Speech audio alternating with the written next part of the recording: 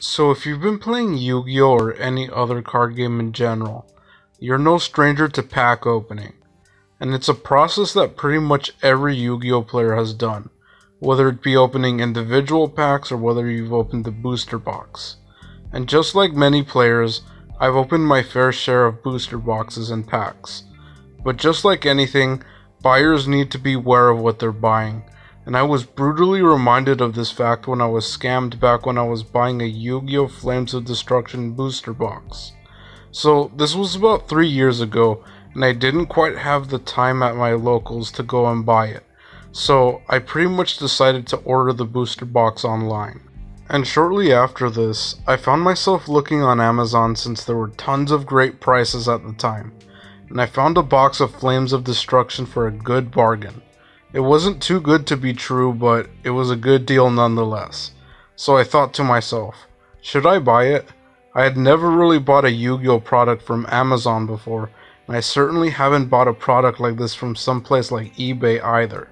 So I was initially hesitant since I haven't really gone through this process, especially since I hadn't really bought products like this over online before. I had only really bought products like this through my locals, or through very reputable stores like Target or Walmart online. But despite being a little reluctant, I recognized the seller and I thought it should be all good. I've seen this seller for a bit, so I can trust the listing. And oh boy, was I wrong. I was very wrong indeed.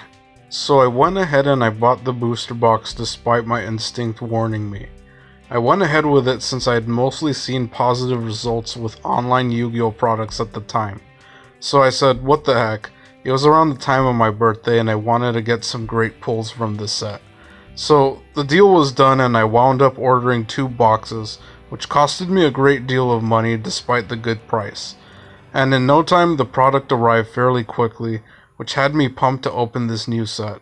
So I picked up the box from my porch, where I then took the box inside and I could open it.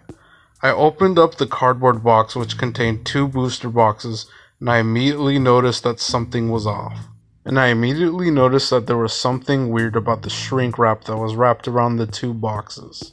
The wrapping was on too tight, and regular Konami sealed boxes were wrapped tightly, but instead they had some wiggle room at least. I also noticed that the wrapping didn't have the faint Konami logo that was usually present on the sealed boxes, which, was weird. So, despite being suspicious, I mostly brushed it off and I proceeded to open the first box. And while I was opening the box, I had previously been aware that some people searched packs for holos and then they resealed the box in general so that it could be resold.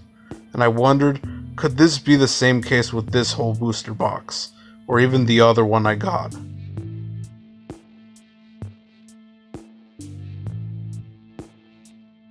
So despite the warning signs, I had managed to open the first box while hoping this product hadn't been tampered with.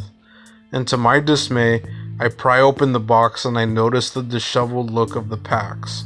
They seemed to be really baggy, and I inspected them further only to find a huge tear at the side of the pack.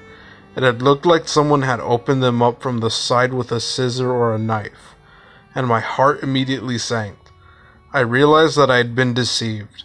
I sifted through the first pack only to find no holo, and I eventually looked through the rest of the packs and I realized it was the same case for every pack. I hadn't just been deceived, I had been scammed. And to add insult to injury, they didn't even leave a rare in each pack. So someone had actually managed to pull a Banded Keith on me, and they actually managed to give me a box with searched packs. So I then immediately looked up the order and the listing details, wondering if I had missed anything. I had looked up the info beforehand, and the condition said it was supposed to be a new and sealed box, but perhaps I had missed something. However, the details were exactly as I'd expected, and the product I was receiving was supposed to be a new sealed booster box set. And although the listing was technically right about being sealed, the seller couldn't have listed the box as new since the box had been searched. So it was deceit by omitting certain details. But just to be charitable, maybe this was a mistake. The product was listed as a little cheaper than the average box at the time, And maybe the seller was selling cards in bulk and he forgot to change the details accordingly. But even then, the price wasn't cheap enough to warrant buying a box with no holos, so it was still a ripoff. However, it still didn't excuse the fact that the lister didn't list the correct details. The boxes were listed under new in Amazon's search filters, so this whole situation left me completely bothered because of it, and I immediately went to Amazon support so that I could get a refund. I didn't bother reaching out to the seller since this was such a gross situation and it was a blatant disregard for the details. So long story short, I was able to get my money back, but I had to send the product back to the seller, which was annoying since I had to take time out of my day to package the items and ship them off. So it was incredibly frustrating to say the least, but luckily I got free shipping. I made sure to put everything back the way it was so there wasn't any further issue, and I shipped it off. Thankfully, the product was successfully returned, and I could finally put all of this behind me.